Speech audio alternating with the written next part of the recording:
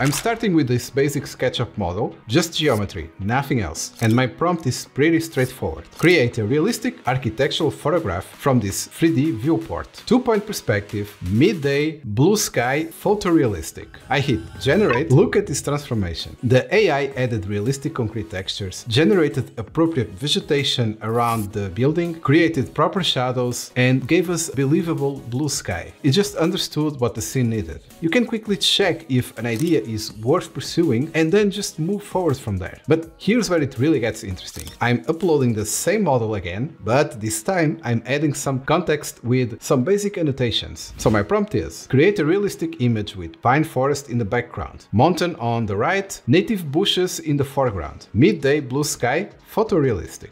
This is pretty wild. It kept the exact structure. The proportions are identical, but it completely transformed the environment. The materials now reflect this mountain context. It's really impressive how it maintains the building while completely changing everything around it.